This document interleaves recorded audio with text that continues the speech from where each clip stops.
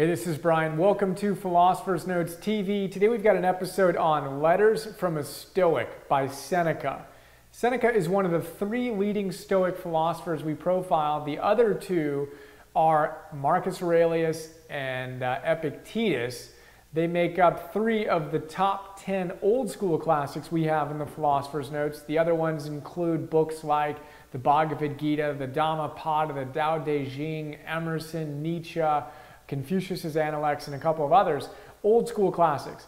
Now, they're all saying very similar things, along with all the other of the 100 notes we profile. And the number one thing in this note and in Stoicism in general as a philosophy is the idea that our character is the only guarantee, as Seneca says, of everlasting carefree happiness. Our character. The world outside of ourselves will never give us happiness, nor will it ever be responsible for our unhappiness. It doesn't matter what's happening out there.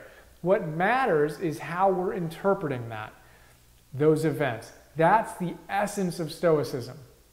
And in the note, we're going to have fun looking at a couple of my favorite big ideas on how to go about rocking it. The first one is, Seneca says we've got to create a disposition to good, right? He says it in a funny way, but I'll synthesize or paraphrase it. He says we need to work hard such that our willpower to do the right thing becomes a disposition to doing the right thing. So when you first build a new habit, for a while, you need to actually focus on what you're going to do. Then after a while, that just becomes who you are. It's what you do moment to moment to moment. It becomes your disposition.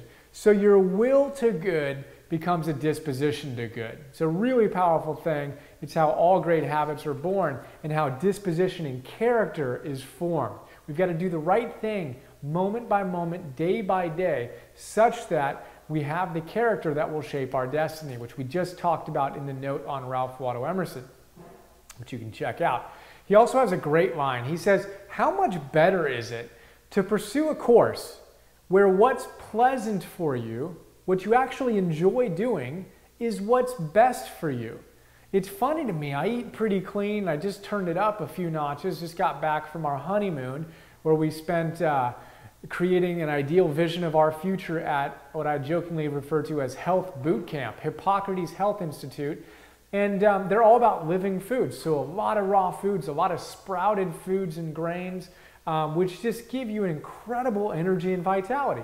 Now, what I eat now is kind of weird for most people, which is actually kind of weird when you think about it, that eating what we're naturally made to eat is abnormal, is a whole nother conversation.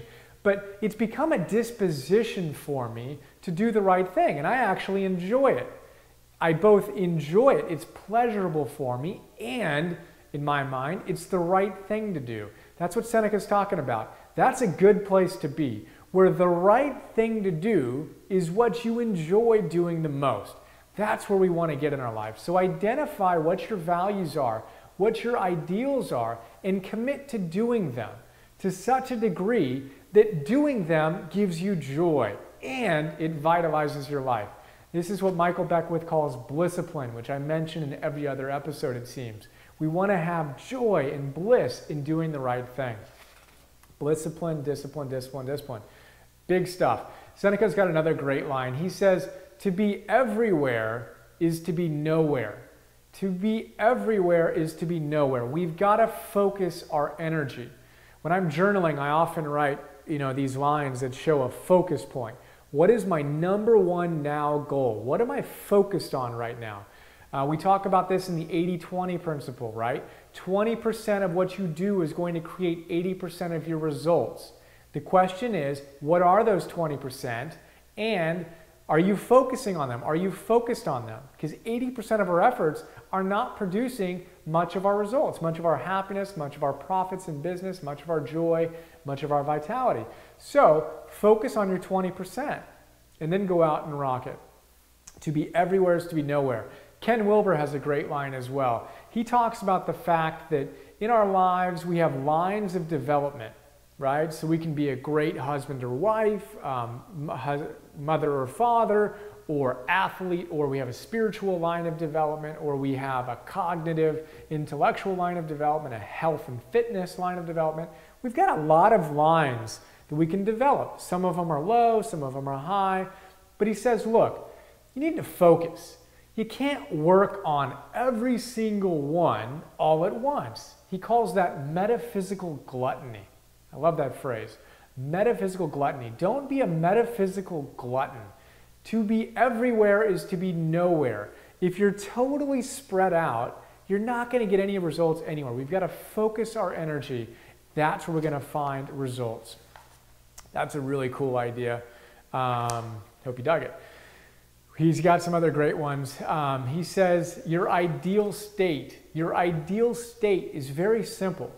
It's what nature has destined for you, what your ultimate purpose is. We talk about this with Marcus Aurelius, with everyone. So what is your highest vision of yourself? That's your ideal state. You want to go out and rock it. You want to live in accord with your own nature. To be specific is what Seneca says.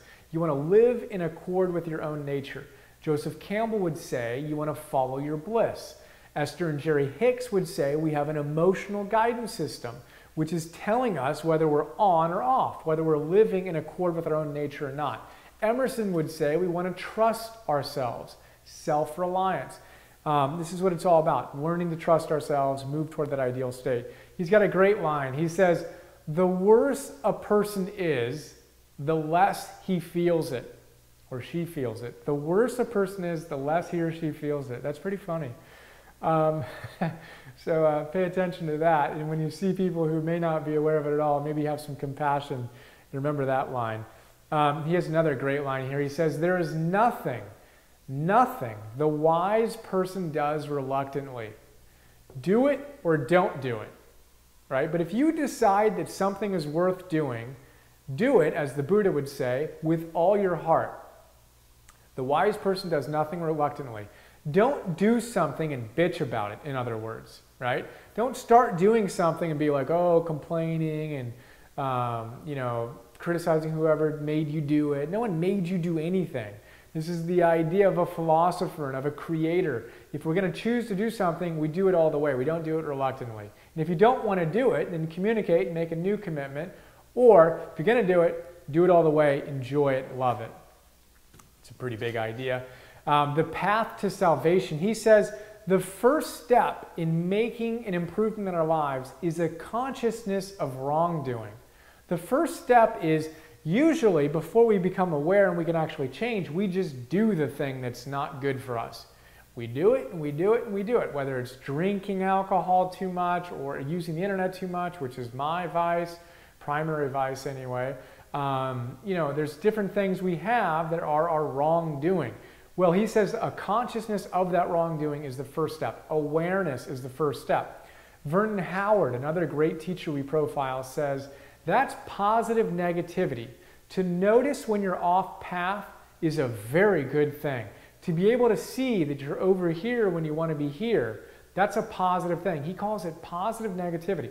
So when you find yourself not working out or overeating again, or whatever it is that you don't want to do, notice that and then celebrate it. Don't waste any time in shame or disappointment.